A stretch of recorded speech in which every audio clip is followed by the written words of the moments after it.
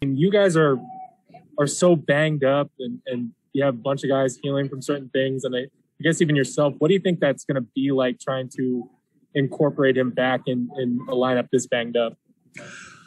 Man, it's going to be great. Like I said, just to get extra bodies out there. I think that's the most important thing outside of, obviously getting him acclimated and back to, playing shape.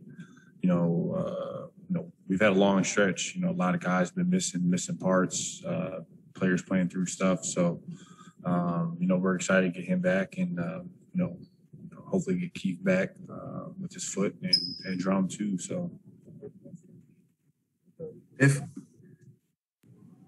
Because did you see Mark's finger after he dove on the floor? Oh no, I didn't see it. I didn't see it. Apparently, your U.S. trainer relocated it for him, on the bench. Were you guys aware that happened? While everything was going on? No, I didn't know it whatsoever. Okay. He's next for you, so you can ask. Okay. Yeah, I'll ask him. Appreciate it. Yeah. I want to mirror. Can I mirror? Huh? A mirror? Yeah, you want to? Oh, I got you. Michael Duarte.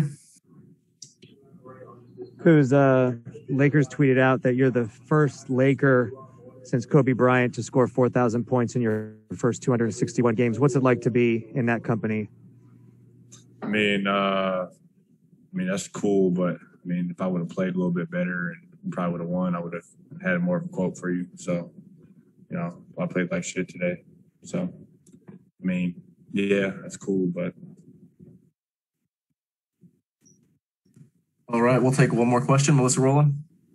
Hey, Kuz, in regards to having fans out here tonight, I'm curious, was there one moment, maybe like a certain cheer or a certain boo or chant or something that really stood out to you?